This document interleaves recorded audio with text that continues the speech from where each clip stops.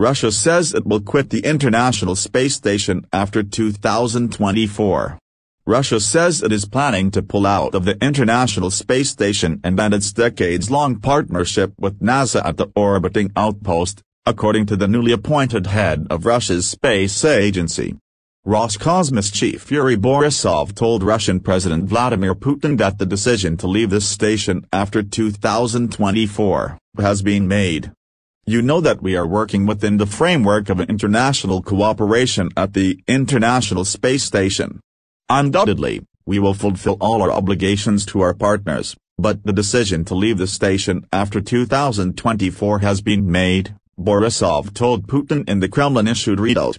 Robyn Gatens, director of International Space Station for NASA, said that NASA hadn't received any official word from Russia about the decision to quit the ISS. "The Russians, just like us, are thinking ahead to what's next for them.